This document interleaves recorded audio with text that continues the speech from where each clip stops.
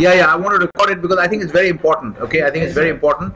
So we'll have the uncertainty of this is the embodiment of uncertainty. Okay, the markets are the embodiment of uncertainty. Now they're so uncertain that we're not even getting the data.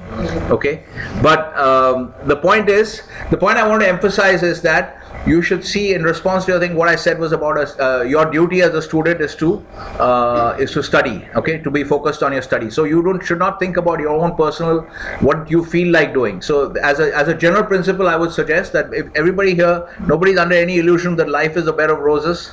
It's not going to be a bed of roses for anybody, no matter how wealthy you are. There is fate does not spare anyone. So our goal is to prepare as teachers. We should prepare you to deal with the tough times, right? Good times nobody needs to be trained for.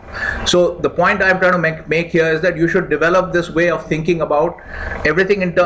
Your sense of duty has to come first. Okay, luckily that's already a part of our culture. Okay, which is so one of the good things about our culture.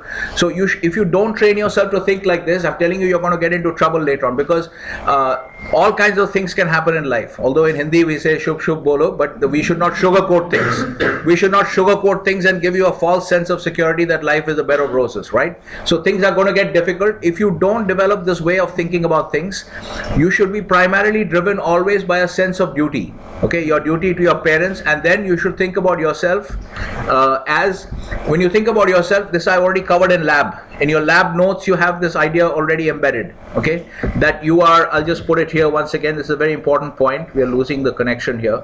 But the point is that the very important point, please make sure you understand, okay, that what we are trying to make here, I can't even write. So the point is that you have to, I've covered this in lab, that you have to think of yourself as a trustee of your talent. You understand what a trustee is?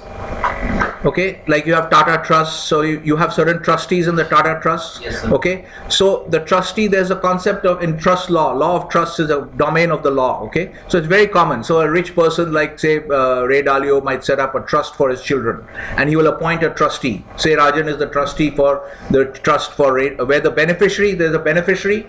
Okay, so the beneficiary is Ray Dalio's children, and the trustee is Rajan. Okay, so his job is to navigate or manage the assets of the trust. So he'll put some money into the trust. Your job is to manage the assets in the trust for the benefit of the beneficiary, not for your own benefit. Okay, you're put there for a reason. Okay, to manage it for the benefit of your. So I think it's very important to see your role in life. First is your duty to your parents, and then you have a duty to your own talent.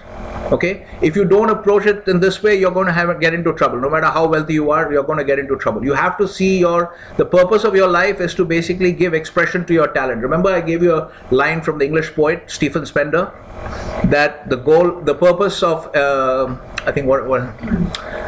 the purpose of every man's purpose is to fulfill his potential. Every man's duty to the universe is to fulfill his potential. Okay, if you don't see it like that, I'm telling you, this is the essence of life. If you don't see it like this, you're going to get into trouble. Okay, so you have to see that you have your potential. The potential is the beneficiary.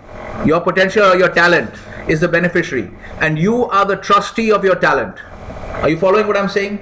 If you don't approach things like this, what will happen is, when bad times strike, because we are all emotional creatures, things may get very bad and they may stay very bad for a long period of time. That's how life works. Okay, if you are not equipped with this sense of duty, that my duty is to give expression to my talent, that I have a duty to, if you are not imbued with this sense of duty, you will not be able to stand in the face of all the problems that life can throw at you. Things can get very bad. So you have to be driven by primarily by a sense of duty. If you have a sense of duty, that is a higher calling that will enable you to stand in the face of all kinds of problems. You understand what I'm saying? You get the message? Because if you are completely driven by, oh, what do I like, what do I not like, my emotional requirements, okay, I don't want to come to college on a Thursday or on a Wednesday afternoon. You have to be driven right now. Your main duty is to your parents always, and then to your talent, and your role right now is a student. Okay, we have this concept of duty very firmly in our culture. Everyone should understand. Like, what did Krishna tell Arjuna? It's your duty. Your duty is to fight the war. Okay, not worry about the consequences or how you feel or whatever.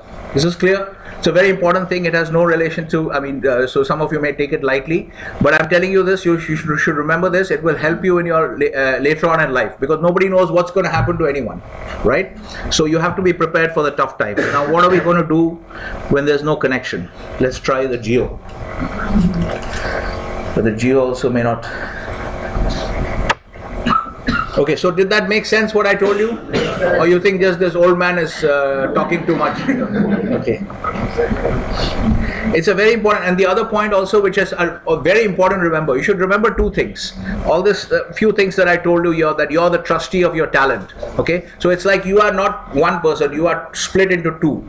There is your talent and then there is your emotional side. Okay, so you have to always remember that yes, you have to pander to your emotions, yes, but you also have a duty to fully exploit your own talent. Okay, and that's the only thing that matters in life, really. No matter how much money you have, you will not have satisfaction. You see all these rich kids, these Robert Downey, then Robert Downey Jr., the guy who played Sherlock Holmes and all, they have all kinds of drug problems. Ben Affleck and all is continuously going in and out of, you know Ben Affleck? Yes. He has no shortage of money. Okay, so he is continuously coming in and out of rehab. He's an alcoholic. Why? I mean, he's not happy because he's not happy, right? So money alone doesn't buy. You need to have a sense of purpose, and if you see things in this way, you will always be able to stand no matter how tough the winds are. Okay. Okay. All right. So we'll leave this here. So things. Thankfully, this has come back. Okay. So now we're going to continue with the case. So basically, that's what you need. The other point is everything that happens to you reflects your mindset. You should actually put it up on your wall. It's something you should think about it every day until the whole thing hits you. Okay, there's two levels of understanding. Once you see, okay, in the Gita it says that you should do your duty and don't worry about the consequences, you read it on a rational level. But one day maybe you'll understand something will happen. You'll really understand, like somebody punched you in the stomach, you'll really understand the meaning of that statement. Okay, that happens at two levels. Okay, so you should put this on your wall, saying that everything that happens to you reflects your mindset, and you should think about how the things that are happening in your life are reflecting your mindset. Okay, keep on thinking, and then one day you'll just get it. You understand what I'm saying? You'll have an epiphany, like aha moment. You understand it finally. Okay, all right. Okay, let's start with the case. We have a lot of work to do. Those of you who missed the class, please read what we have done yesterday. All right. Okay. So we have, as I said, this is already in your notes. You'll find it, and I'll just move this. I can move it right in front of you here, but I'll do it after the class. I'll move it. It's all going to come into your notes. You don't need to write any of this. These are all S means it's in your notes. Okay. So this is our case, which we are going to do now. Now we have to understand this is a slightly unusual case because it's a long case, in the sense we can actually spend an entire course on this case, on the learning from this case. So let's understand what is going on here. So this is Magma Resources, the natural resources company. Okay, so it's a natural resources company. So you see this, we have a stylized balance sheet, which means basically not everything is shown, only certain key things are shown. Okay, I've plucked out certain key aspects of the balance sheet. All right, okay, so the assets are on the asset side you have inventories, and on the liability side you have loans. Okay, all these things, and this is why this basically puts you in the situation you're the new treasurer. Okay, and the CEO is asking you for help with certain questions. Okay, so you'll have to answer these questions, and this is where the learning is in this case. All right, which is here. Okay, Magma's underlying positions, generic decision problems also we'll have to cover. So as you answer these questions, you'll have to acquire certain types of knowledge. Okay, so that is what we'll cover first. Okay, all right, so let's go through the balance sheet once again for the benefit of those who have not. Have you understood the scheme? It's a stylized balance sheet. You are the treasurer, and the CEO is asking you for certain questions. So now we go to the balance sheet. All right. Okay, this is too big. Now I think we should make it a little smaller. All right. Okay. Now, right. So now look at this. It's not very pretty actually, because of formatting problems with the spreadsheet. But on this side you have the assets. Maybe I should have put the assets and the liabilities in different colors, but I think it'll mess up these colors here. So you can see the difference now. I'll just put a little set of colors here in between so that we can differentiate between the assets and liabilities. Maybe we'll put some green or something like that. Yeah, now you're able to see clearly assets and liabilities. Okay, so the manner of display is, these are the position sizes: 2,500 ounces of troy ounces of gold. Okay, then 625,000 pounds of copper. This is to go out a little bit. All right, then 25,000 barrels of oil. Okay, so the asset side, you can see it's a stylized balance sheet because we don't have fixed assets, we don't have cash, we don't have accounts receivable, we have only shown inventories on the asset sides. Okay, so this is a company that is mining, that is exploring oil, mining copper and gold. Okay, so these are their inventories. Okay, and on the liability side, you have basically you have the broad split, which I told you to yesterday we discussed. So the broad split on the liability side should always be net worth, and this entire block, when I highlight, can you see it? Are you guys able to see? How is SG1 able to see? You're able to see? Okay, all right. So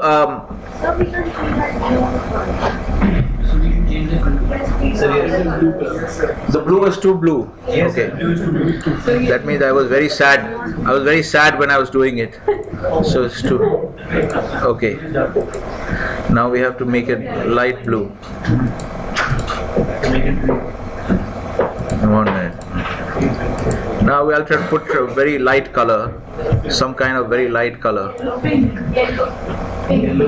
Yeah. Light pink has already been used somewhere else. Let's use this. Let's see this. Is it better? Okay. So we are using this. We still have the blue. Okay, but we are not so sad. Okay. So now let's work with the liabilities now. Okay, everyone is clear about the asset side. So the scheme here, let me show you. These are the market prices. These are the market prices here. Okay, and these are the quantities, and these are the dollar values. These are the market values in dollars. So 625,000 pounds of copper at the rate of 2.649 per pound. Okay, is equals 1.66 million. Is this clear? Okay, this is the schema here. All right.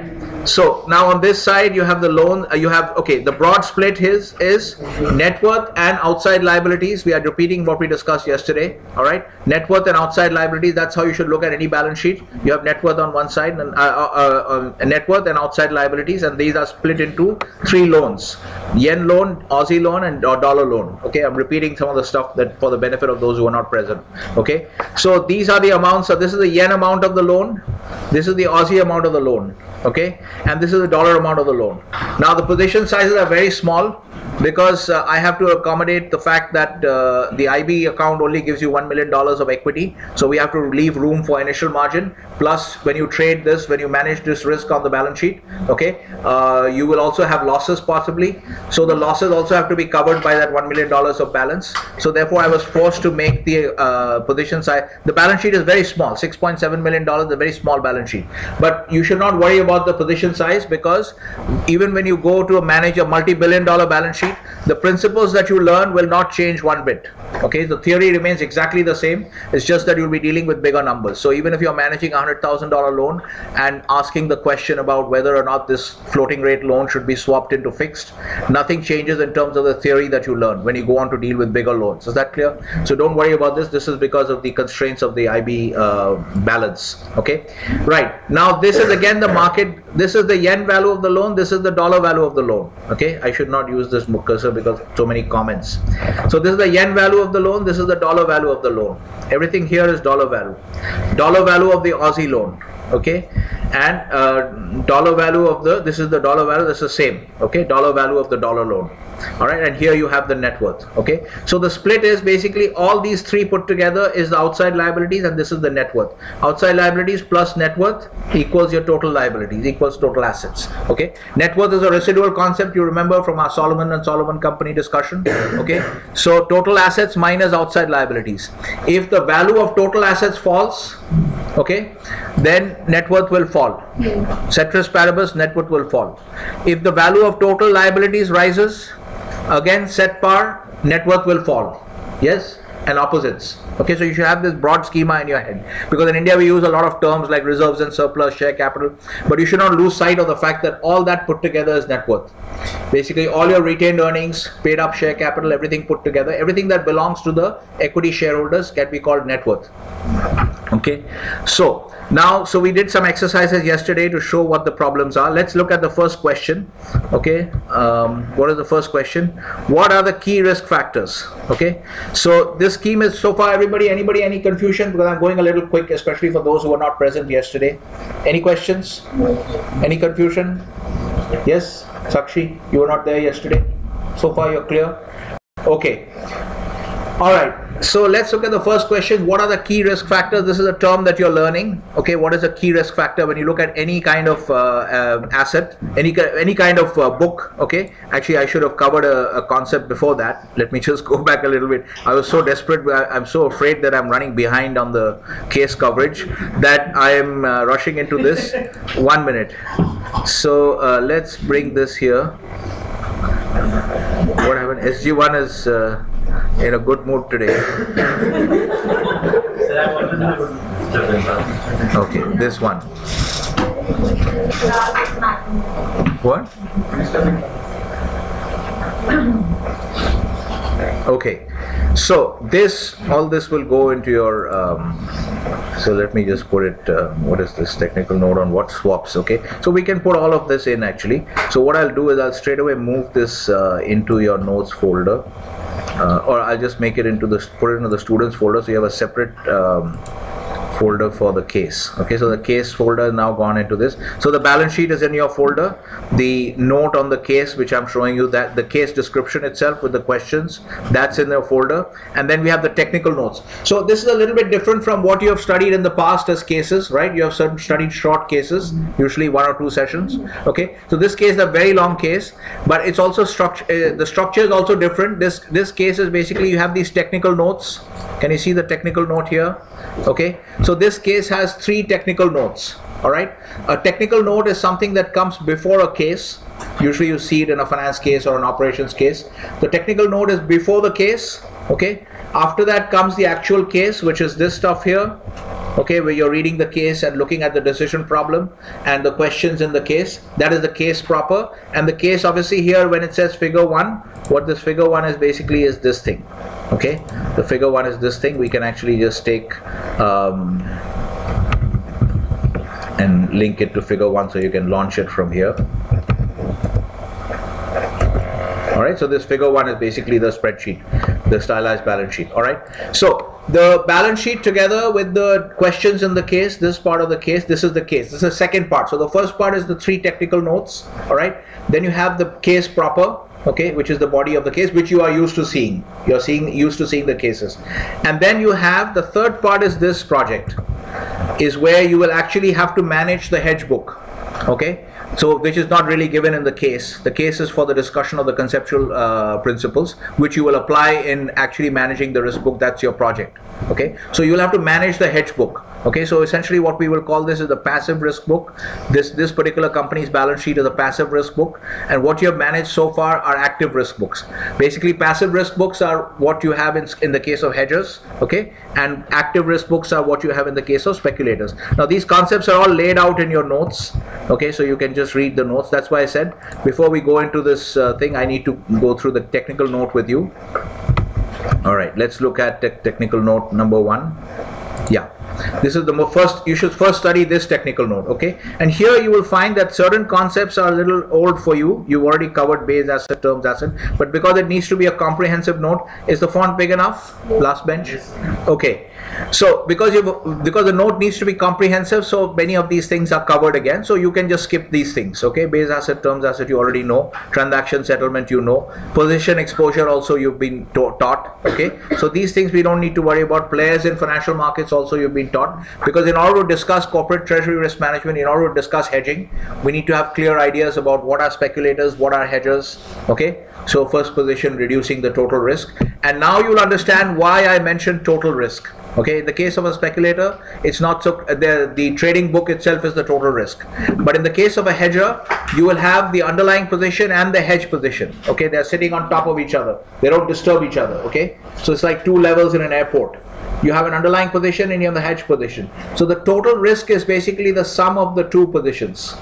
The risk on the sum of the 2 positions. So you'll see how that happens. So that's why I mentioned, when at the definition I mentioned total risk. This is clear? Okay, so this stuff, all this is is in your notes, so you don't have to take notes. So we'll just quickly go through where do we need to go. Players in financial markets, risk definitions and taxonomy also we have done. Risk books. Let's go straight to risk books because I was using this. Yeah, so you can go straight to, this is actually written as you have these chapter links, section links, so you can go directly to that. Okay. Now essentially, now there's a lot of language here. You can read. This is meant for your theoretical definition. Okay, of a risk book. But essentially, a risk book, you're already familiar with an active risk book. Okay, so in the industry, the commonly used term is for any trading book, they use the word risk book. Okay, so when you're interviewing for a position in say any kind of a finance role, especially on the market side, okay, you remember that I've told you about 3 types of roles. On the market making side, you have trading, sales, and research. The skill sets are all different. Okay, so if you're a trader, you have a feeling for now what is involved in trading, because you'll be taking positions, you'll be losing money, then you'll be biting your fingernails, figuring out, trying to decide whether you should cut your losses now and eat the loss, or whether you should wait for it to come back. Maybe it'll get smaller, but then it may not come back, it may get bigger. Okay, then you'll bite off all your nails. So all this problem happens. So there's no solution to this problem. This problem is never going to get solved. No matter what model you use, this problem is never going to get solved. So you will have to figure out your own way. So it's a very unstructured environment in trading. Okay, so not everybody has an appetite for this. So you have to figure out whether it's something that you want to do. Okay, when it's in research, one of the advantages of research is that you don't have to deal with this kind of problem because you're not managing positions. You're just giving views on the market. Okay, so the research and trading, there's a difference. The trader also has to think like a researcher to some extent. Okay, but he does not have to take positions. I mean, the researcher does not have to take positions. Okay, so in the industry, what they say is any trading book that they look at, they would say is a risk book. Okay, that is a term. Now we are making an additional distinction. We are saying that when you were trading this stuff, or you were trading, say, let's say, your options on Amazon, Facebook, Microsoft, when you're trading them in your second project, when you're trading your equity options, we are making a further distinction between the risk books run by speculators and the ones run by hedgers, because there are some important differences in terms of the decision problems that are automatically solved and how you operate.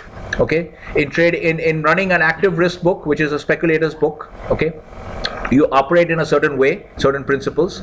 Okay, and in running a passive risk book, which we will define as the one that is run by hedgers. Okay, so these definitions are all given here. Okay, you can see here we have defined after risk book, we have defined active versus passive risk books. Okay, so the definition all given here. I'll just explain it. I'm not going to go through every line here, you read it later on, but here basically this is the distinction. You already understand the difference between a speculator and a hedger, and you understand what a trading book is. So in the industry, normally when you look at any trading book, then you're running, whether you're running euro dollar futures, whether you're running dollar yen, or whether you're running Amazon equity options, okay, any kind of trading book which a market maker or a directional speculator is running is referred to in the industry as a risk book. So we are making a further distinction. We are referring to the speculative risk books as active risk books, because you have chosen to take that risk. You started out with $1 million in your IB account. There was no compulsion on you to do any trade as such. Okay, in the real world, you should not feel any compulsion to do a trade. You should wait for the right opportunity. Okay, so you are actively taking risk because you start with zero risk, and then you increase your risk in order to make money. So you're actively taking risk. There is no real risk being dumped on you from above. Okay, you're actively taking risk. So we can call it an active risk book, which is a speculator's book. So it'll have all the characteristics of a speculator's book, which is the first transaction will increase the total risk. Okay, in the case of a speculator's book, he can also open a hedge book. Okay, so we can always think of a total risk as the underlying position risk plus the total the hedge position risk. Okay, so all these terms are defined in your notes, so you don't have to worry about that. But the point is that the first transaction for a speculator will always increase the total risk. Okay, but in the case of a hedger, the first transaction must always reduce the total risk. Okay, but that is the classical way. So obviously you can sit in a hedging situation, you can sit in a corporate treasury of a company, and you can do what you're not supposed to do. You might actually end up speculating. This has happened in many companies. I believe it happened in some of the Indian Indian IT companies also, that people were not managing their foreign exchange risks in a systematic manner. So what we are discussing is what are the rules and what is the proper way of doing it. But in practice, there's nothing to prevent a human being who has been given authority. He can always abuse that authority and do things which he's not supposed to do. So that is always possible. But we are talking about what you should be doing if you are going to act as a hedger and not as a speculator. Okay. So in the case of a hedger, the first transaction must always reduce the total risk. Okay, so let's just go through some of these definitions. Okay, these are very long. I mean, that's why I'm explaining it to you. This is just for your reference to read, like a book. You can see the reference if you want to read up a little bit more. Okay, but the point here is that a risk book is any kind of balance sheet where there is risk. Okay, so here's an example of a risk book.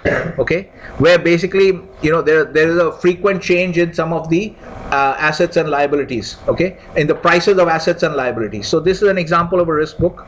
When you go here, where is our spreadsheet? Here, right? This is an example of a risk book, because what happens if the price of oil falls?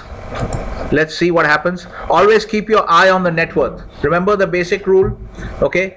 Liability side is net worth plus outside liabilities, and the equation is total assets minus outside liabilities equals net worth. So if total assets falls or outside liabilities value rises, both cases it will reduce your net worth. Okay, and since we are talking about risk management, we are always focused on the downside. When we are making money, there's no problem. Okay, we're all happy. So the point is basically to manage the downside. So we are concerned about what makes the net worth go down: a drop in value of total assets or a rise in the value of outside liabilities. Either of these will make the net worth drop. Okay, all right, so let's look at what happens. Why is this a risk book? Let's make the oil price drop to every Indian should like seeing the oil price drop. So let's really drop the oil price to maybe $40. What happened to the net worth? 2.09. It came down to 1.6. You saw that? Yes, Sukriti did not see it. What happened? Did the net worth go down? You saw it. Should we do it once again? So I should do what? Control Z, and then I'll do Control Y. Okay, so notice the total assets. Now notice the size. In certain circumstances, the balance sheet will expand or contract, and in certain circumstances it will not. Okay, so notice that also. So notice the size of the balance sheet. Okay, and so for that you can just look at either assets or liabilities, total assets or total liabilities. That will give you the size of the balance sheet. Okay, and also then look at the impact on the net worth. Okay, so we are going to make the oil price drop from 57.93 to, let's say, we make it drop to $40. So the total assets right now is 6.7 and the net worth is 2.09. So we're going to make it drop to $40. Okay, so what happens? Total balance sheet size shrinks, okay, and net worth also shrinks. Yes, you can see this. So this is the risk book. So when you're talking about risk, you're talking about the impact on net worth. Basically, that's what you're. So here you always imagine that you're continuously calculating and recalculating from moment to moment. You're calculating and recalculating the net worth. I mean the entire balance sheet. Okay, you're recalculating it moment to moment. Okay, so you can see, you have already seen how dramatically oil prices can move. You can see here itself that right now we are not even in proper active trading hours because Europe also has not come. Okay, so this is just Singapore, Hong Kong time. So you can see here, then even then the oil price might move. Okay, so you've seen how dramatically the oil price can move, and any kind of movement can have an impact, especially if in this case if the oil price drops. Okay, there is a negative impact on net worth. This is clear? Okay, so one of the things we would say, we are trying to understand the first question. Okay, so we are trying to understand basically why is this a risk book. Okay, this is an example of a risk book because it contains assets and liabilities, okay, whose prices are changing quite frequently. Okay, so there are basically like market prices here. As you can see, they're changing quite frequently. Okay, they're not like, we would not say that a company which has, let's say if you have a balance sheet which is only on the asset side, there's a nuclear plant, okay, and on the liability side there's only owner's equity. There's no debt, let's assume, okay? Like Bill Gates they have already built a next generation nuclear plant in China, okay? So which they're now having problems with because of the US-China conflict. So now they built suppose it was totally funded with equity, no debt. So that balance sheet for Bill Gates' nuclear plant in China, on the asset side, again we draw a stylized balance sheet, is only a nuclear plant on the asset side, and on the liability side there's only owner's equity. Is this clear? Are you following? Is it too abstract? Should we just do it on a spreadsheet or something? Okay, so now that we would not call a risk book. That we would not call a risk book, although technically the nuclear plant also is not something whose value is constant. After 10 years, the technology has changed, so the value of this nuclear plant which you built 10 years ago may not remain the same. You may have built it for $100 million, but today's market it may be worth only $60 million. So the values of nuclear plants also change, okay? But we don't call that a risk book because we are talking really about things which are like market prices, which change very frequently. Are you following? So this is a risk book only because it's got assets and liabilities which are changing very frequently, like gold is also actively traded, copper is also actively traded, okay? Oil is actively traded. So we should make it, we should now go back to make it Control Z, okay? Oil is actively traded. On this side also you have problems on this side because you have, remember one of the things which is stated in the case is that the revenues are in dollars only. Okay, so we discussed this point yesterday. Whenever you have any kind of mismatch between your revenues in US dollars and the liabilities are in other currencies, okay, so you're only earning in US dollars. Now if the yen strengthens against the US dollar, you're going to have a problem because the yen amount on the liability is not going to change. The yen lender is not going to accept a reduction in the loan amount of the yen that you have to pay back. The yen principal is not going to change. But if the yen strengthens against the dollar, if you look at it here,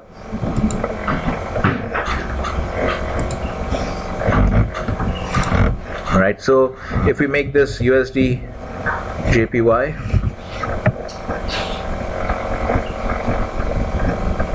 Alright, so any case of like this, when the dollar yen goes from here to here, the dollar is weakening and the yen is strengthening. So make sure that your concepts here are very clear. We have already covered this while doing charts. The instant you look at a chart, you should be able to clearly see what is strengthening and what is weakening. Okay, you should be very clear. So in this case, the base asset is US dollars. The base asset goes down. That means when the chart goes down, the base asset is getting weaker, and then the terms asset yen is getting stronger. So any situation like this, when a dollar used to buy 125 yen, and from then it changes and the dollar is now buying only 100 yen, you're going to have a problem because you've got a fixed amount of yen to repay and you're earning only in US dollars. So now it's costing you more US dollars for each unit of yen. For each yen it's costing you more US dollars because each US dollar is buying less yen. It's gone from, dollar yen has gone from 125 to 100. Is everyone following? If the dollar yen drops from 125 to 100, that means the yen has strengthened. Yes? So then you have a problem because your assets are in US dollars. Okay, although assets is the balance sheet concept, and we have said revenues are in US dollars. US revenues are a P&L concept. So revenues are a flow concept, assets are a stock concept. Okay, but you can imagine that if you have again, you're instantaneously, if you're doing all your sales in cash, okay, and you're computing the balance sheet instantaneously, so your cash will pile up on the balance sheet from your cash sales, all your sales, so you can actually make that conversion. So if you're selling if your revenues are in US dollars, it's effectively like having assets in US dollars. So that's what we say. Is this clear? So please make sure you're thinking about these things is clear. If any statement I've made now is not clear to you, please make sure you ask questions. Ritesh, you're following? Okay. Everything that I say, you should be able to understand every sentence. Nothing like I understood a little bit. Okay, you should understand every word that I'm uttering. If you don't understand any word that I'm uttering, you should ask a question. This is clear? All right. So now we are trying to understand what is a risk book. Okay? Yeah. Right. So now if we take a stylized balance sheet and then we take inventories on the asset side, then it won't be included in the risk book as inventories that do not change with the frequent change in market. No, depends on what your inventory is. If your inventory is, I don't know what, maybe we can think of something. Certainly on the other side, let's say, these kind of inventories are definitely going to change regularly because your inventories are all actively traded commodities. So their values are changing. So if the oil price drops from $57.93 to $40, do you think when your accounting period comes up, do you think your auditor is going to accept an inventory valuation at $57.93 for the oil price? He will say you take a charge. Okay, he will say you write down the value of your assets. So the entry you will pass is basically you will credit the oil account. Okay, the value of oil. This will have to go down from 57. When this goes down from 50, is everyone following this? Please make sure your accounting is also very clear. Double entry bookkeeping, journal entries, everyone should be clear before you get out of business school. Okay, this is one of the things you should be very, very clear about, whether you come from a commerce background or not. It's very important to understand journal entries for any transaction. Okay, in this case, that if the oil price drops from $57.93 to $40 and now your accounting period has come again, do you think your accountant is going to allow you to value the oil inventory to 25,000 barrels at 1.448? No. He will say no, the market price is now much lower, so you mark down the value of your inventory, you take a charge, so you will credit this balance, okay, to whatever the difference is between $57.93 and $40 into this amount. That amount of the loss, you will have to credit this balance and you have to debit your P&L.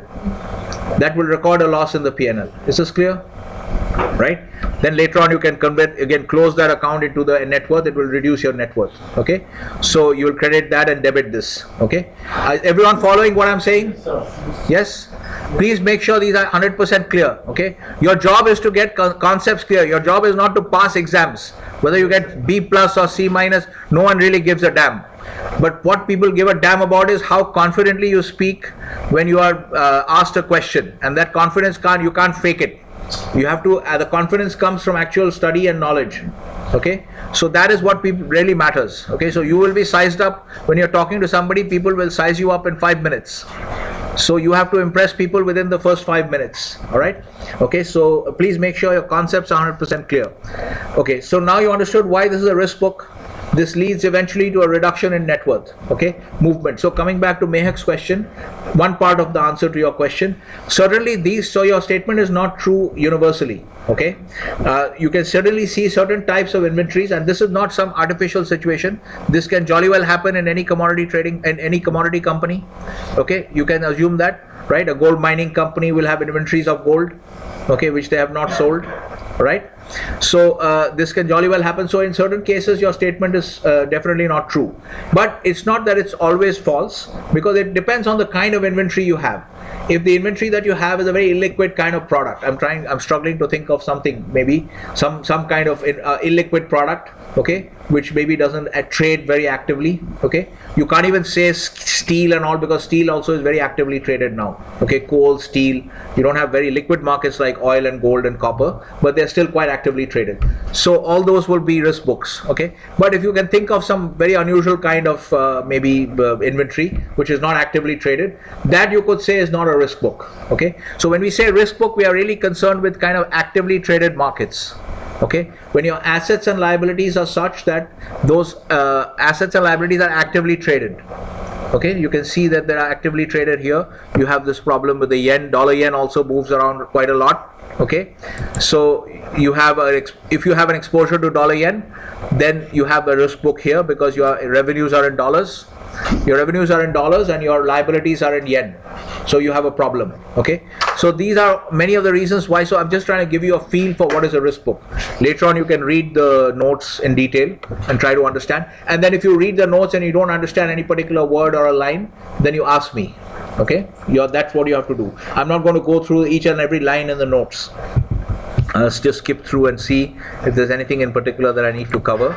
So we are trying to first make you understand the difference between a risk book and why, what is a risk book, and why we are calling one an active risk book, the speculator's book, and the passive risk book, the hedger's book. Okay, so risk book basically is a balance sheet. You can think of everything as a balance sheet. Even when you're trading, you are doing your equity trading, US equity options. You started with a balance sheet which was $1 million of cash. on the asset side, and on the outside on the liability side, what did you have? No outside liability. It was net worth, because that's money that just you didn't take a loan. Okay, so that's it's like you put in the money. Okay, so it's as if like you're a money manager and Interactive Brokers has capitalized you with $1 million. So you're working, that's all equity. Please be clear, that was all equity in your account. And then you did something, you bought some Amazon put options. So now your cash balance has gone down. You spent $5,000 buying Amazon put options. So then your cash balance has gone down a little bit. Your asset mix has changed. Okay. So on the other side, you still have, if the market price has not changed since you bought it, then the net worth figure will not change. But now your asset side is slightly different. You got an Amazon put option as one of your assets, and the rest is still cash. Okay. Are you following? So this was again this was also a risk book. So it's very useful to think of a risk book always as a balance sheet, okay, which is continuously being updated second to second. All values are being updated second to second. You can think of it that way. Is this clear? All right. Okay. So now you have, so here I've used the word risk. Don't actually use this word. A risk book is I've used just to make a contrast with this and a risk book. But in the industry, we don't use a term like this, riskless book. This is just to draw a contrast between what is a risk book and what is not a risk book. Okay. So where the assets and liabilities can't change in value, okay, or change very slowly. Okay. So basically, I should just modify this because everything changes in value. Because now, for instance, there's nuclear plants. I was listening to an interview of Bill Gates. He's talking about how the technology has been evolving, and a lot of the existing nuclear plants in the US are so expensive. I mean, the cost of production is too high because the technology that they're trying to build a next generation plant in China.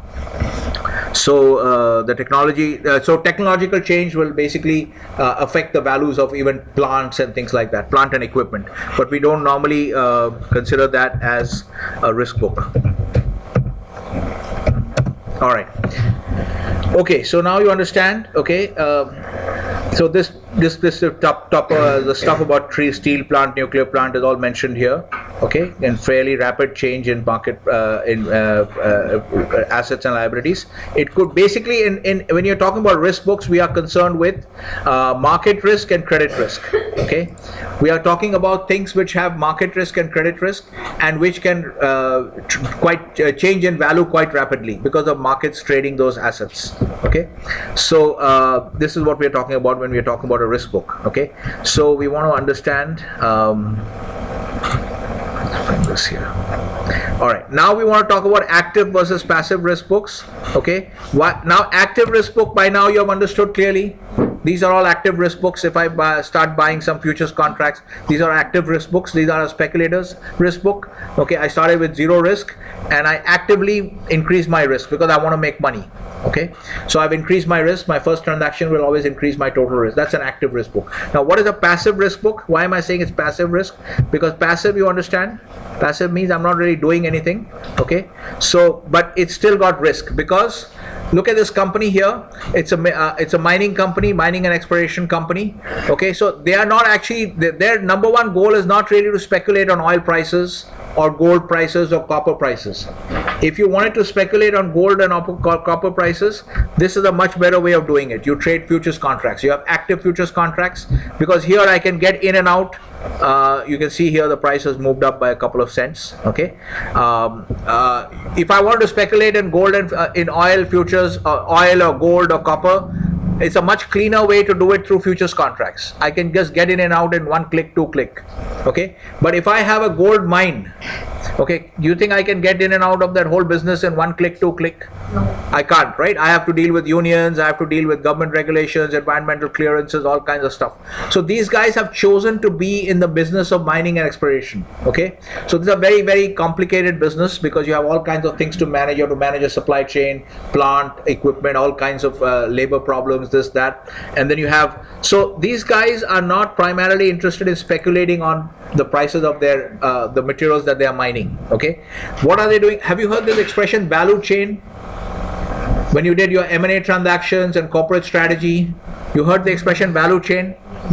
So there's a value chain in oil as well. Let's say ExxonMobil is exploring. okay, deep in Alaska, off the coast of Alaska. They're exploring. They have an exploration. They have an oil rig. Okay, so they dig up the oil from under the ocean floor, okay, and they bring it to the surface. Then they refine the oil, okay, and then eventually when you go to the gas station and fill up your gas tank, okay, that's the end of the chain. Are you following? So it begins all the way off the shores of Alaska, where they're going into the ocean floor and digging up the oil. So the entire thing is a value chain. All right. So now what this kind of a company is in the business of is, they're not in the business of speculating on oil prices or copper prices, because there are much more efficient ways of doing that by just trading in futures contract. You have no overhead, literally, okay, you can get in and out in a click, okay, so fast, because your risk management is much better. You have much more control over your risk. So therefore what they are doing is, what are they in the business of? They're actually in the business of, you might have heard this expression in strategy cases, that they're in the business of extracting the efficiencies in the value chain, and they're going to charge for it. Obviously, if they extract the oil for, let's say, $20 a barrel, okay, like Saudi cost of production is quite low, okay, Saudi oil cost of production is one of the lowest in the world. So if they're, let's say, it's supposed to be about $18-20 a barrel, okay, so now if the Saudis are extracting oil, eventually the net cost of bringing that oil to the refinery is $18-20 a barrel, okay, then they are not going to sell it at $18-20 a barrel, right? They're going to sell it at maybe whatever the market will bear, whatever the market price is. They have to sell it according to the market price. Are you guys following the discussion? Okay, I'm talking quite rapidly because I'm under pressure to cover material before we finish, so we can start the course. Yes? Now, why did he go out? I thought I told him not to go out. I told everybody not to go out. You told yesterday many students were absent. Okay, so now you're not supposed to go out. Actually, I'll just make this clear. When he go now, nobody goes out. If you go out, I deduct 2%. That goes against your CP marks, and then eventually it spills into your end terms also. If your CP is gone to 0, okay, with 10 times 2%, you have gone to 0 in CP, then I'll go minus into your end terms. Okay, so we don't want anybody else going up unless there's a medical emergency. If somebody's feeling unwell, like I released somebody yesterday, Ritesh. Okay, so anybody's feeling unwell, then it's a different matter. Okay, so that exception applies. Okay, Ganotra, are you feeling unwell or just bored? Bored. You're just bored, or you're having a headache, so you want to go home. Okay, then if you want, whatever, if you are not feeling well, you can go. If you want to relax here, you can just put your head down and just relax. Yeah, okay. All right, okay. So what were we discussing? The value chain, right? So the point is that these companies, what are they in the business of? Okay, they are in the business of extracting the efficiencies from the value chain. So Saudi Arabia, when it's able to bring the oil to the market, to the refinery at $18-20 a barrel, it's not going to charge $18-20 a barrel. It will charge something related to the market. Okay, they can't set the price. They are driven by market prices. So it's almost like a perfect competition world, because you have to be a price taker, even though you're such a big producer. Okay, even Saudi Arabia can't control the oil price. Okay, there's so much speculative activity, just moves up and down, and they basically have to take whatever the market gives them. Okay, whatever the market is. So when Saudi is producing at $20 a barrel, market prices are 58, they're raking in all this margin. Okay, so that's what they're in the business of. They're in the business of extracting oil from the ground and bringing it to the refinery, okay, at a sufficiently competitive price, because they can extract the efficiencies in the value chain. So they're in the business of basically delivering on that part of the value chain in the efficient way. Are you able to follow this logic? That what are these companies doing? When you see a company like Exxon Mobil, or you see a company like Vedanta Resources, okay, what are they in the business of? They are not in the business of speculating on commodity prices. That they could have done with futures contracts, okay, but they are in the business of extracting the efficiencies in the value chain and basically capturing that value for themselves. Yes, have you understood? Okay, from a strategy point of view, right? So that's why, however, even a company like this, okay, even say a company like Magma here, which we have drawn up as an artificial company, because they're a very similar company to, say, Rio Tinto or Vedanta Resources or Exxon Mobil, okay, now what is it, Anglo American PLC, all these big commodity companies. So now, but in the course of trying to extract the efficiencies from the value chain, they are exposed to various risks. Can you see that? Because you can't really run a business of mining gold and then say, I don't want to have any inventory at all. It's not practical. Okay, if you're running a gold mine, you're going to have some inventory sitting on the books, because you can't just, as soon as it gets mined, you can't just immediately close a sale because the prices may not be right. All kinds of, are you following this point? That when you're running a business, you're producing something, you can't expect to run a zero inventory position. Okay, so you will have some kind of inventory going on at at all different points of time. So therefore, what is happening in this case is, as you've already seen, that there is a risk to this book. Okay, this is a risk book, because they will have some inventory. They will always be carrying some amount of inventory. Okay, so therefore, and because these things are markets where prices can move around quite rapidly. So if the prices of any of these assets drops, they will suffer a loss. Are you following this? They will suffer a loss. Okay, so they are exposed to this risk. Now, they didn't really want to speculate on commodity prices, but because they are actually because of the kind of business they are in, they are exposed to these risks. Okay, right? Is this clear? Okay, so now they have taken some funding also. This is also because they saw cheap funding in yen and Aussie, so they've taken it. So these kinds of things have these are also part of, you can't run a business without taking some loans. Okay, and then you might have some other considerations for taking cheaper, lower interest rate loans, although there is a currency mismatch. Okay, there's an asset liability mismatch. So all of these reasons, so these are all the aspects of running a business. Not everybody is able to run a perfectly matched book. Okay, asset liabilities. So businesses in their natural form, businesses always will carry some risks, which they don't really primarily want to do, but that's inevitable as a result of their risk. That's why I'm calling this a passive risk book. Now you understand, a hedger's book is actually a passive risk book. Okay, so they're not in the business of speculating on this. So they're not like active risk book like a speculator. They didn't choose to do this, but they're in this business, and as a result of being in the business, as a secondary effect, they are now exposed to the prices of these commodities and these currencies and things like that. Is this clear to everyone? What we mean by a passive risk book? So the passive risk book belongs to the hedger. The active risk belongs to the speculator. You've already understood the thing. So now you see that you have this business, which really is a mining and exploration company. They're trying to extract the efficiencies because of the financing requirements. They have ended up taking some currency risk as well. Okay, so now you have an understanding of what is an active risk book and a passive risk book. So this is a passive risk book. Okay, so now we come back to the first question, which is, what are the key risk factors? Okay, what are the key risk factors? The first question the CEO is asking. Okay, so all this is defined in your notes. Let's go here. Yeah, there will be, yeah, key risk factors. The sequence is a little different. Okay, so you can read this a little bit while I rest my voice. I anyway have a tendency to shout, and on top of that my mic is conked out, so I'm shouting even more. So please just read what is a key risk factor, then I'll explain it briefly.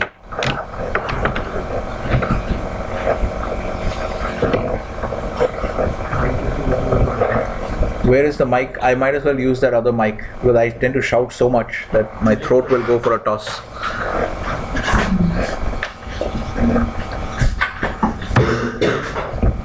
Okay. So this includes the use of the term underlying position. We'll come to that. Okay.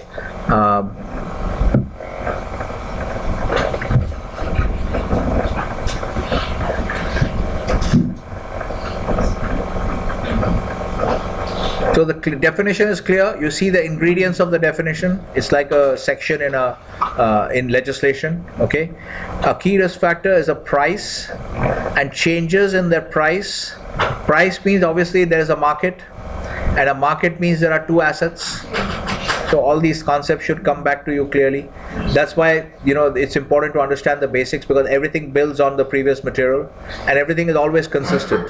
So if I've defined a market as a venue for exchanging assets, and usually you'll be exchanging one asset for another, so there are two assets. So every time I use the word market, that meaning will always remain the same. It will always involve two assets. Okay, so price means price is always for some base asset, or sometimes a terms asset. Okay, depending on how you ask for the quote. So there is a price. Yeah, so price, you see the key elements of the definition here is a price. Okay, then a price obviously means automatically implies a market, all right? And changes in that price are going to cause changes in the value of assets and liabilities. And you can further extend this. Remember what we decided, what is our formula? That net worth is equal to total assets minus outside liabilities. Okay, so if as a result of these changes in the value of assets and liabilities, you'll have if the total assets value drops or the outside liabilities value rises, then your net worth will decrease, which is basically like the result of a loss. Okay, so therefore when we are talking about risk, we always think of risk only on the downside. Okay, we don't think of risk in the classical finance way of standard deviation, which is symmetrical on both sides. Okay, because I think that's a kind of stupid way of looking at risk. So the common sense way of looking at risk is basically that to see it as the downside problem. When you're making money, there's no risk. Okay, all right. So so is this clear now? Okay, a key risk factor. Now we'll understand. This is just a theoretical definition. Now we'll understand how to apply it to the balance sheet. Okay, the concept is clear. It's a price. Okay, yeah. Okay, cool. All right. Okay, so 1 minute. Okay, guys, let's concentrate. So you've seen the definition. Now let's practice this on our own. Okay, let's practice this on our own. Now who's going to tell me? Yash is starting to tail off. What happened? You're also not feeling well. Yes. You want to leave? No, sir. Okay. So why don't you energize? You want to go? Okay. Now you want to energize yourself by trying to tell us what are the key risk factors on this balance sheet. Start from the asset side. Is my question clear? We have discussed the definition of the key risk factor, the theoretical definition. It's a price, which means it relates to a market. Okay. A market will always have two assets. All right. And it's a price. What kind of price is it? It's a price. When it changes, when that price changes, it will cause changes in the value of assets and liabilities, which, as you know, further extending the argument, can in certain situations lead to a reduction in net worth, which is a problem. All right. So based on that theoretical understanding, Yash is going to tell us what on the, let's say, start with the asset side. What key risk factors do you see? This is the first question that the CEO is asking. You want to answer? Yeah, one sec. Let's first deal with him.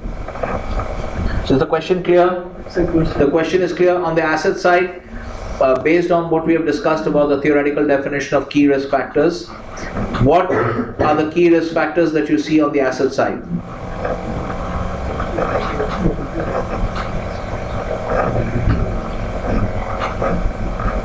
Yes? So WTI oil. WTI oil is one risk factor. Okay, anything else?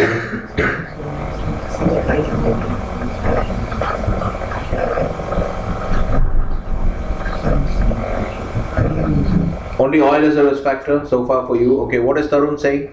Certain decrease in the price of gold, copper. Okay, yeah. So we don't say decrease in the price. The way we describe a risk factor is basically we say the oil price, the WTI oil price, because you could also have Brent oil price or Arab Light or all kinds of various flavors. Okay, there's a Mexican crude cocktail also, what the Mexicans produce. Okay, so WTI oil is a particular grade of oil, West Texas Intermediate, which is the North American crude oil benchmark. Okay, so the risk factors on the asset side here will be, because remember it's a price. It's a price which is discovered in a market or traded in a market. So the market, so here is basically it's the oil price, okay, West Texas WTI oil price, the copper price, and the gold price. On the asset side, these are our risk factors. This is clear? Yes, everyone is clear about this? These are the key risk factors. Okay, on the liability side, what will we describe as the key risk factors? Yes, who's going to tell us? Burma? Yes, sir. Instead of talking to Gulati, why don't you tell us what are the key risk factors on the, we refer to them as KRFs, okay? We'll just call them KRFs. Tell us what are the KRFs. Tarun has already, Yash and Tarun have already told you the KRFs on the asset side. Now tell us the KRFs on the liability side. The change in the price of... No, we don't say change in the price.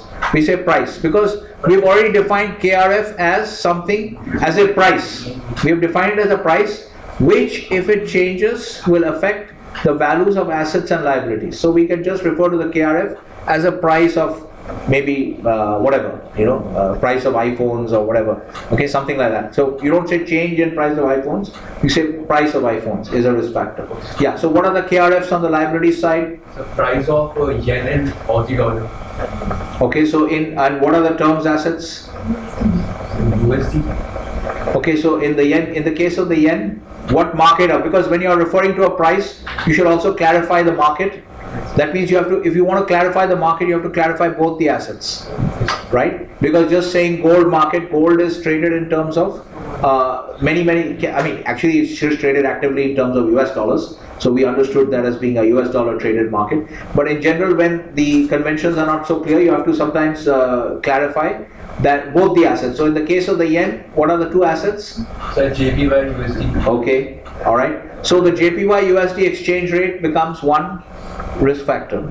Okay, on the liability side, one of the key risk factors is the JPY, because then once you identify the key risk factors, as a risk manager, as a treasury risk manager, you are going to focus, your eyes will be totally glued to those risk factors. You are going to be tracking those risk factors and trying to analyze what is the risk here and what is the risk. Is it going to go against me or is it going to move in my favor? Which means you'll have to continuously analyze, continuously look at the charts and analyze this and come up with a view, because that's what you'll have to implement in your trading project when you're managing the hedge book.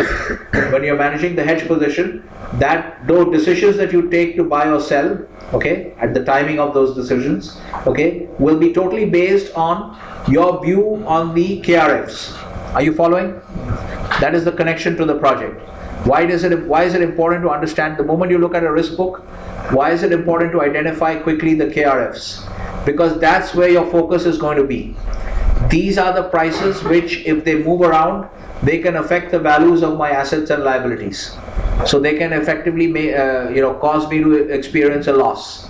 So therefore, I have to have a very clear view on where these assets and where these market prices are headed. So when I look at the dollar yen, I need to have a very clear view, is this thing going up or down? Because that will affect my decision. All right? That will affect what I do on the hedge book. With respect to the hedge book. All right, is this clear? The first point is the first risk factor KRF that you identified on the liability side is the dollar yen rate, the dollar yen exchange rate. Okay, in this case, they have because we are going to be trading. Notice one more thing here while we are discussing the yen. Notice the difference between. Let me bring this here. All right. Now notice the difference between the two yen prices. Both of these are prices for the same market, the last two rows. Both of these are prices for the same market. The last row is a spot dollar yen. Now you remember your matrix, asset classes, markets and instruments. So now you're in the currency row, and inside the currency row you are in a particular market which is dollar yen. Okay, there could be lots of other markets, NC2, right? Then in that dollar yen, then again the dollar yen market could be traded in the form of futures. It could be traded in the form of options, swaps, spot, forwards, value cash, all kinds of things. Okay, here you see two of those prices. This is a spot dollar yen price. The last row is a spot dollar yen price, and this is a yen futures price. Okay, in both cases the market is the same, but why is there a difference in the numbers? Base asset and terms asset. In the case of the futures contract, if you go and open your, we have a futures note for you here. If you go and open the yen futures contract page, you will find that the yen trades, Japanese yen futures contract specs. When you open the contract specs, you'll see that the CME currency futures contracts are all structured in such a way that the US dollar is always going to be the terms asset. Okay, this is for the convenience of US customers, because it mainly caters to US customers. Of course, now they have customers around the globe, but when they started, they were mainly catering to US customers. To make it easy for them to trade currency futures, they have priced all currency contracts, they have structured all currency contracts in such a way. What is the contract unit? 12.5 million yen. Can you see that? So in this market, when you're trading currency futures, SG1, why did you go out? You're not supposed to go out. Now, this is the last time I'm letting somebody go. Otherwise, every time you go out, I'll deduct 2%. Okay? So everything should be taken care of. If you have a 15-minute break in between classes, so you take care of all your requirements in that period. Get your water bottle filled and everything. Okay? All right, guys. So now, understand contract. Why is it so important to read contract specs for any futures contract that you're trading? Why is it so important to read contract specs? Because you need to know exactly what you're trading. In this case, currency futures that you're going to use for this project. Now, although this segment of the market is actually more liquid, the spot dollar yen market is more liquid than the futures market, but the futures market not too bad either. As you can see here, prices are quite tight. Okay, but this is still much more liquid, but because the accounting for these spot positions is not very good in the case of IB, so therefore I'm forcing you guys to trade in futures contract, which is also a good thing because you get to learn about these, because these futures contracts are also reasonably liquid, so you get to learn about the currency futures contracts. Okay, so the amount of the exposure, as you will notice, has been structured in such a way that the total amount of the yen load is a round multiple of the yen futures contract. So should any team decide to go to 100% hedged on the dollar yen, okay, they can do that because it's a round multiple of the yen futures contract size. So is this clear now? You suddenly changed the terms asset because you've defined the futures contract in this way. So that's why it's important to understand the futures contract specs. Okay, so next, who will tell us? Gulati, you want to tell us any other KRF you want to identify on the liability side? Verma has already identified one. Aussie USD, very good. So Aussie USD exchange rate, another risk factor. Okay, what is happening? Yes. Yeah, one more, yes.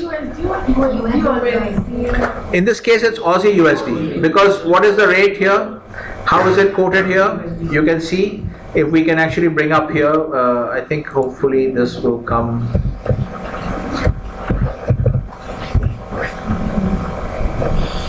All right. Now let's take both of these together. Okay, let's put it here.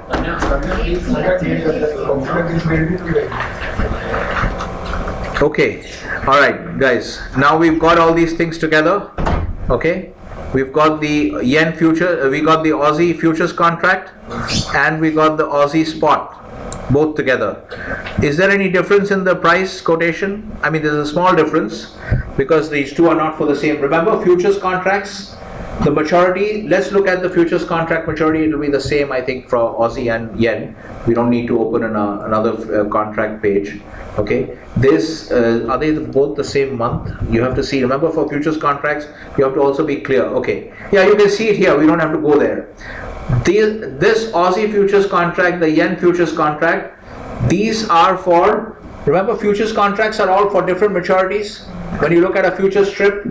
When you look at a future strip, remember when we looked at future strips, this is called a future strip. Like if you look at this, if you go to energy, now we don't need to go through this convoluted route. We can go from your futures here.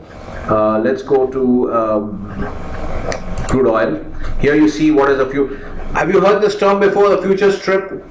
Like a strip of band-aid or whatever, strip of plaster or whatever. So now let's look at this. This is called a future strip, okay, which is basically a complete list of futures prices. Here you can see it very well in the case of oil because it trades so far out. You'll see oil prices about 5 years, 6 years out.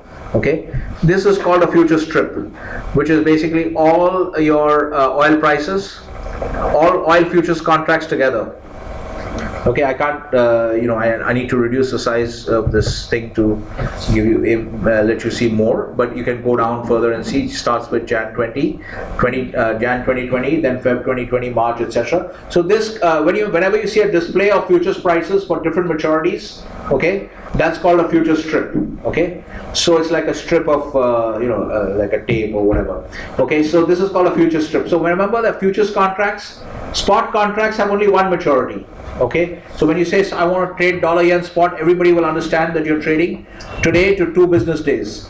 Today is the transaction date. Settlement date will be 2 clear business days. Both Tokyo and New York must be working days. So you need to give both Tokyo and if there's a holiday in Tokyo, then it will shift forward into one more day. So you need to give 2 clear business days in both the centers. So if you're trading dollar yen, 2 clear business days in New York and Tokyo, that's your spot settlement. So settlement date will be 2 business days later in the case of spot. Okay, but in the case of futures, you can see there's always a future strip. So you need to be clear about what maturity futures contract are you trading. So you have an additional decision problem in the case of futures. You need to specify the decision problem in the, you need to specify the maturity of the contract. When you're trading spot, you don't have to specify because there's only one maturity. There's a standard maturity. Are you following the distinction? The moment you trade futures, your ears should perk up that you have one more problem to solve. Whenever you're trading options, you also have the same problem. You need to decide what tenor of option do you want to buy or sell. Okay, that's a decision problem, separate decision problem. Same with futures. And typically I would suggest that we haven't even come to the discussion of open interest, but this problem, for the sake of for the purposes of your project, you are going to solve by focusing on the volume. Go to the CME page, pick the contract with the highest volume and trade that. Okay, provided of course in real life you have to make sure that if suppose this was contract, if the May contract had if the Jan contract has the highest volume, but you're trying to hedge exposure for May, the Jan contract will expire before your exposure comes due. Okay, so we'll get into that discussion later on, but is everyone clear about this, that when you're trading futures contracts you have to talk about which maturity also, you have to specify which futures contract are you trading. So here what are we trading?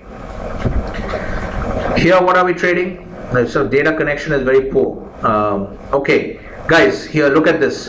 Both the yen and the Aussie futures contracts, 16th December 2019. The settlement date for these two contracts is December 16th, 2019. And what will be the spot settlement for today? What is today? Thursday? Yes, sir. Okay, so if there are no holidays in New York and Tokyo, if I do a deal today, this will settle Monday. Okay, so Monday is, what is Monday going to be? What date? Whatever. 9th. Okay, so 9th December. So there is a slight difference in the price, you'll notice. Very small difference. You notice that difference? Because there is a difference between settling on 9th of December and settling on 16th of December. Are you able to follow this? Okay. If I promise you some, if I promise to repay you some money on 16th of December and I ask you to lend me the money today, versus if somebody else is promising you the repayment on 9th of December and asking for money today, you will give the second person more money because the present value when you discount it is higher in the case of the 9th December maturity. Is this clear? Whenever you change the settlement date, remember transactions, every market is a venue for exchanging assets. Transaction is a contract to exchange assets. That means you automatically have the concept, and then you have a contract that means you have to discharge your obligations under the contract, right? You're going to contract law now. And then discharging of obligations means essentially delivering the asset that you sold, receiving the asset that you bought. That is the settlement. Settlement date can be different from transaction date.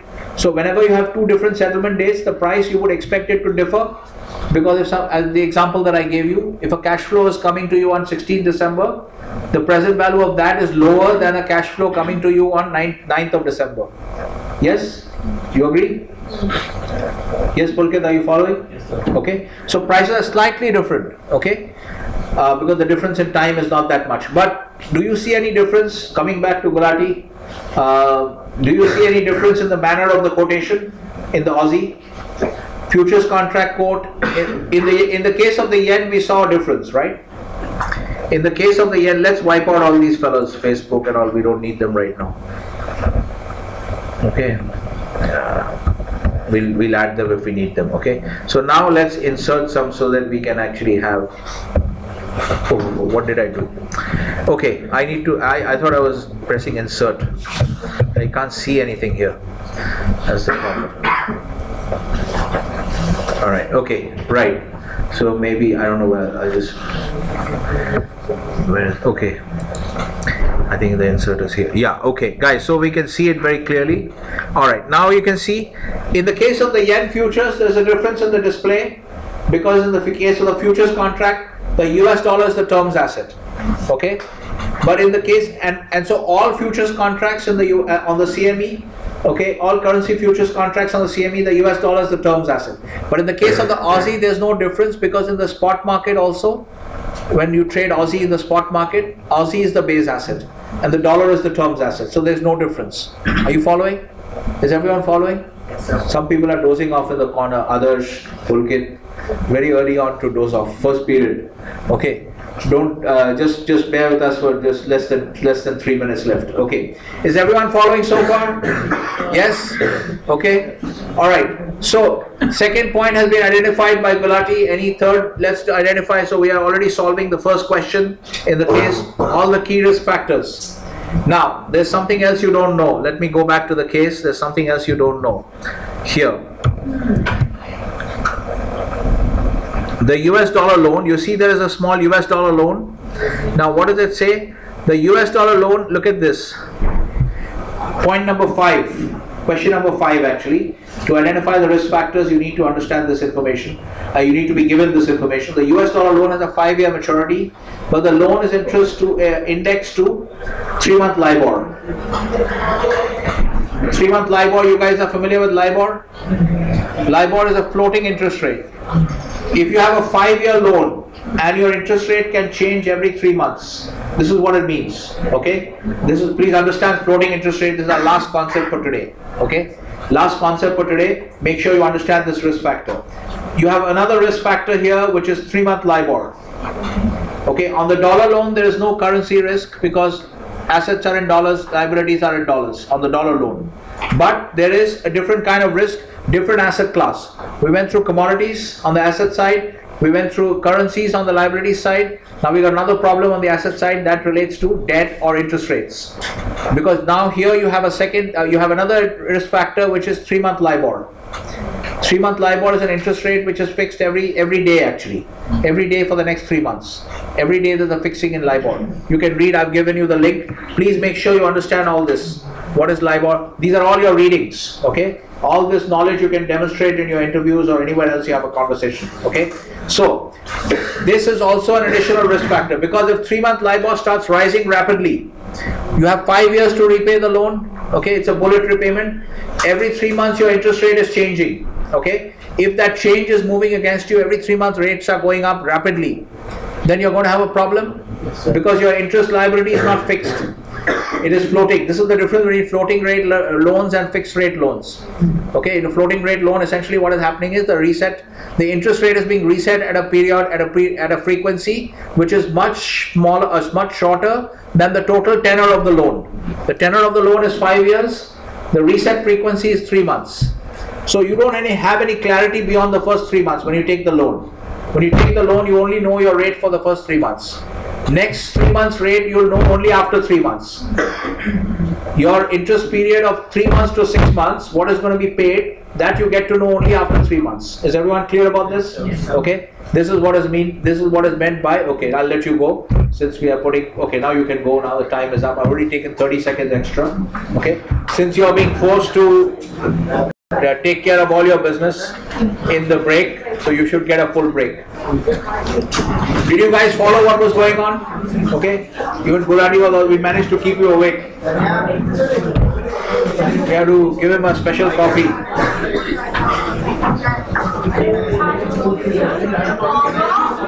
Yeah. Use the mic. We're going to record it. Yeah. Just hold on. Use the mic. Your voice is not coming through the mic. You have to practice that also. Yeah. Why did you take in the first case USD versus JPY? Yeah. In the first case. USD JPY. Yeah. No. Yeah.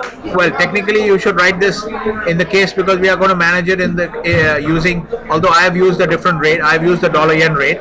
It's not consistent with the currency futures, so I have used the dollar yen rate. So we'll understand it with a view of dollar yen because dollar yen is more actively traded, the spot dollar yen.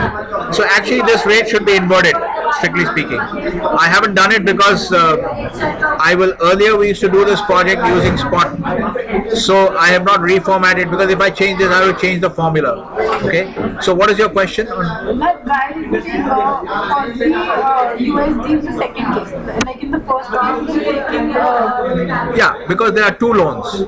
There are three loans actually, but there are two foreign currency loans, right? One foreign currency loan is yen, that you've understood. The Aussie part you haven't understood. Okay, why Gulati's answer is correct. Okay, so in the case of the Aussie, you were there yesterday. We did this exercise. This is a key risk factor. The answer is with respect to the question of what are the key risk factors. Why is I want to know that why are we taking the base asset as Aussie, and in the first case we are taking it as USD. Okay, yeah, because see, this is the convention. This is just a matter of convention that in the international markets, whether you trade, mainly the markets are in spot. Okay, the most liquid markets are in spot. So the convention, this is just a matter of convention. Like, it's like asking, why do we drive in India? Why do we drive on the left-hand side of the road? And in the US, why do they drive on the right-hand side of the road? There's no scientific explanation for this. That, you know, if you boil water, if you apply heat to a beaker of water, it will boil, so it's boiled. There's no scientific explanation. It's just a convention. Why do they use meters and why do we use feet? It should be different for Aussie USD and USD Aussie. What would be different? The rates. Yeah, the rate would be different. See, if you wanted to quote this, now the convention in both cases, as you can see, in the case of both futures contracts and spot. Okay, in the case of the Aussie US, both are quoted with the Aussie as the base asset and US dollar as terms asset. Okay, you're saying that if we change this around and we quote it with the US dollar as base asset, the rate will change. Yeah, obviously. So this will become basically 1 by this rate will become, if we put it here, okay, this rate will become 1 by, that will be your rate. So 1 US dollar buys so many Aussie, right? That will be your rate. That will be your rate. Okay, if you change it around, but that's not the convention. Okay, so the convention in the spot markets, which are the most active segment of the currency markets, is to quote it with the Aussie as the base asset, just like Euro, USD, FX rate. Okay, then cable, GBP is the base asset. Kiwi, if you trade Kiwi is the base asset, not US dollars. It's just a convention. Okay, is this clear? So that's why. Trading according to the spot market. Yeah, see, the way it works, see, there is a consistency in the futures markets. In the CME futures contracts, they are all structured to make the US dollar the terms asset. That is consistent across all CME currency futures contracts. Okay, they have contracts on sterling also and Swiss franc also. You can see that. Okay, all will be consistent. Everything, the US dollar is going to be the terms asset. Okay, but in the case of the spot market, the conventions are not uniform. Like if you go here, if you add this, okay, you can see the differences in the spot market. What happened? It's not coming up.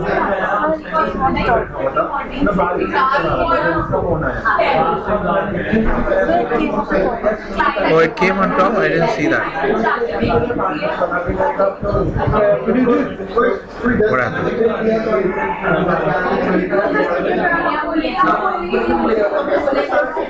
Reason it's not coming. Oh, it's come on top. Okay, it's come on top. Why is it coming on top? Okay, so the point is, if you see this, if you bring it down here, so both came in. Yeah, so if you see this in the spot market, in the spot FX markets, because they are OTC markets, so they have developed according to their own rules and it's not uniform. So you can see in the case of the euro dollar FX, in the case of the cable, in the case of the Aussie, okay, the convention is to have the US dollar as terms asset. But in the case of dollar yen, the convention is to have the dollar as the base asset. This is clear? This is just a matter of convention. So the conventions in the OTC FX markets are not uniform, but in the futures markets they are the same. There is a uniform convention. That's all. Is this clear? Okay. Okay, yeah. What is your question? Use the phone. It's a what? It's an administrative question. Then?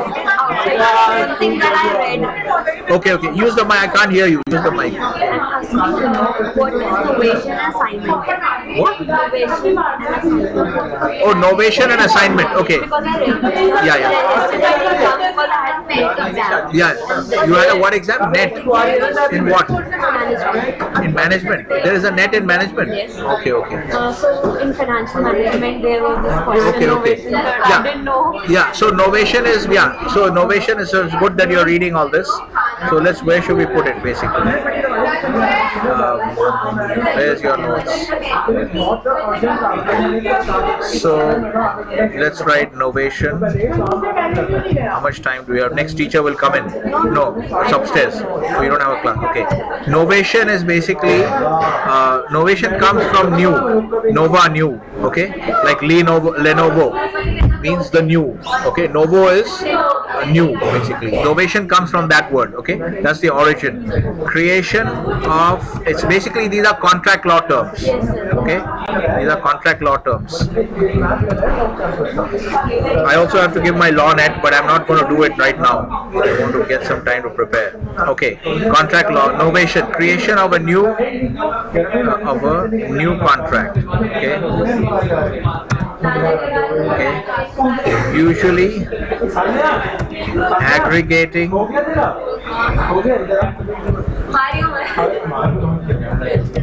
obligations from several pre-existing contracts. So okay, so often used for netting, used for risk reduction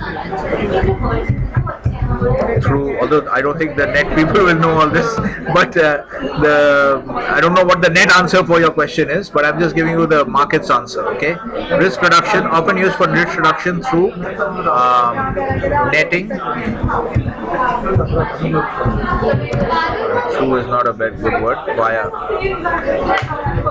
Via netting between OTC counterparties. Okay. This is what does this mean? Creation of, let's say that you and I are different banks. So we are trading actively between ourselves. Okay. So we have thousands of trades between ourselves in sterling and in cable, in euro, etc. Okay. So just on the on the basis of that, we may actually aggregate across contracts. Okay. We may find that I have to pay you some $100 billion. Okay. If we are taking on a gross basis, if you take each contract, well, each contract is different technically. Okay. So if I've sold you, say, if I've bought, say, 100 million cable from you, so I will get 100 million sterling and you will get the equivalent dollars. So every transaction is separately settled and separately the gross payments have to go. But instead of doing that, since we have thousands of contracts, just let's take the example of cable. Okay. So what we'll do is we will look at what are the contracts. We will look at who is losing money under each of the contracts. Okay. So you may be losing some, let's say, $7 million net on all your contracts, and I may be losing, let's say, $13 million, okay, net on all the contracts. So then I owe you $6 million. Okay. So what will happen is now I will pay you $6 million. Okay, and we will come up with so these are thousands of contracts. Now instead of thousands of contracts, we'll come up with a new contract because we'll use current market prices. Okay, we'll have a new contract where, let's say, I am long, say, 50 million sterling or something like that. Okay, and you are short that equivalent amount of sterling. So now we have reduced the total exposure because we don't have to make those huge gross payments anymore.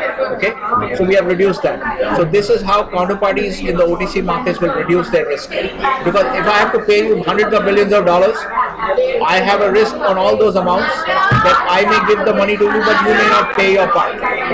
You may not deliver your amount, depending on where time zone, where you are located, right? That's a exchange traded product. That's a different situation. But in pure OTC situations, you and I have to manage the risk as counterparties. Okay.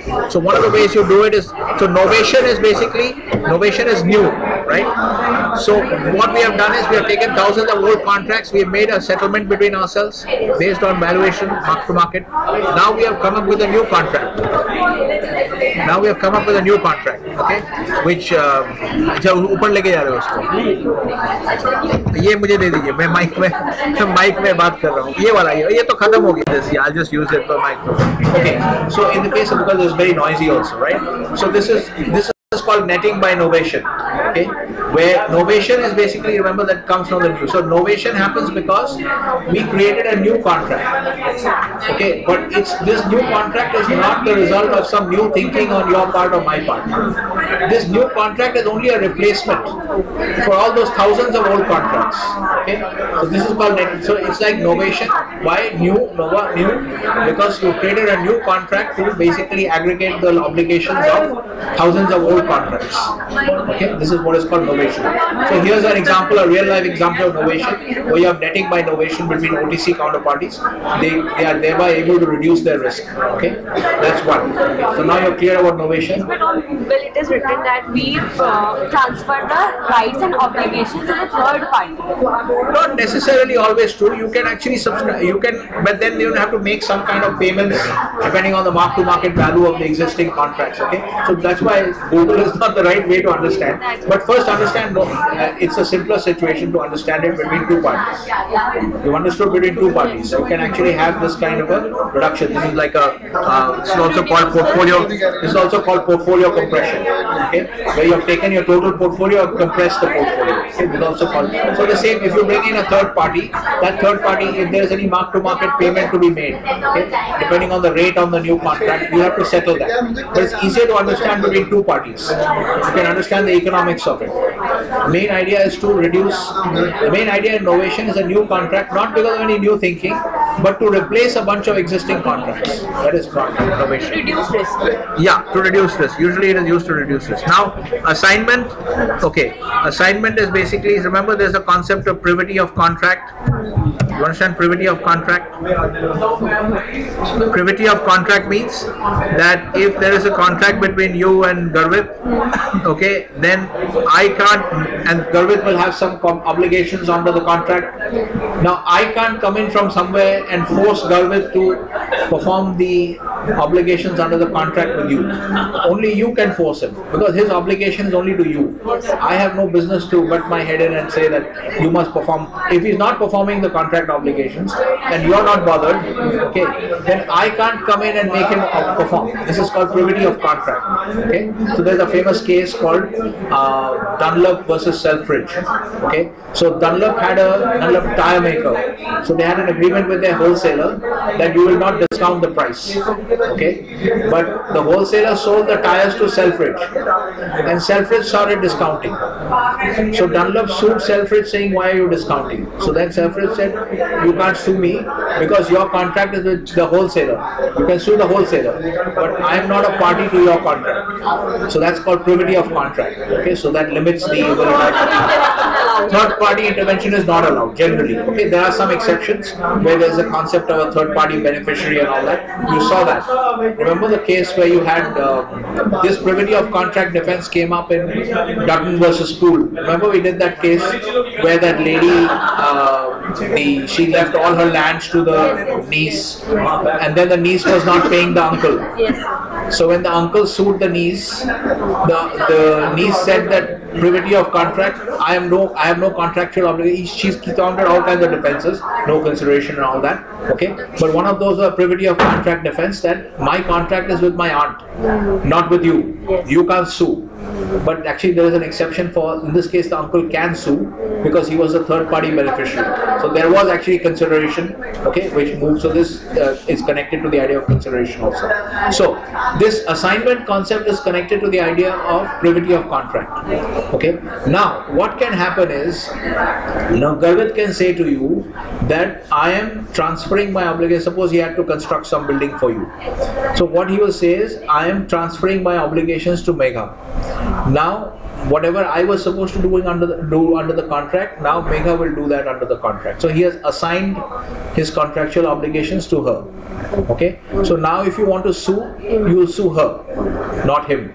Okay, so he has to also enter into an agreement with her to basically compensate her for if she feels that compensation is not adequate or whatever. So basically what this assignment essentially means that you're transferring your contractual obligations to a third party who was not an original party to the contract.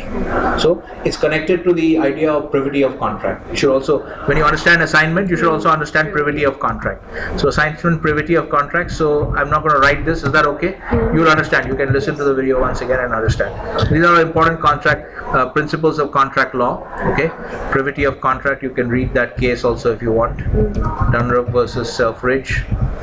But assignment essentially is basically transfer of obligations. Transfer of contracts. I can write this: transfer of contractual obligations. And this is transfer of obligation and rights. No, obligation, you see, it's like assets and liabilities. My obligation is your right. If you are party to the contract, my obligation is your right. Your obligation is my right. Just like when I lend you money, my asset is your liability. Okay? So both are there. We'll see what the difference are. Let's just first write transfer of contractual obligations to third party. So by third party we mean third party not originally part of the contract. So this part I'm not writing. You remember this? Yeah. This is what it means. Assignment is basically transfer of your contractual obligation. Because ordinarily the house is not built, you would have sued Garvit. But now he has assigned the contractual obligations to her. So you will have to sue her now. Okay? So it's clear? So both the concepts are clear. Okay, novation, you can understand it through the example of netting by novation. Novation basically comes from the word new. That is the clue. But new not because of any new need, but new ready to replace the old. That's the idea. So these questions are coming to in the management net. Yes, sir. Because they don't teach all this stuff in management. This is a contract law concepts. These are both contract law. There were many questions which were not obviously taught to us, but like they were there, so I have to do it. Okay. So you're picking up like a law net book. I mean a management net guidebook or something. Yes, sir. Okay, good. Later on I have to pick up a law net guidebook. So where did you buy this stuff? I will also have to buy it later on. Delhi University, you can get it from Patel Chest. Okay. Alright, okay. Fine. Any other question? Okay, good. So we'll close it now.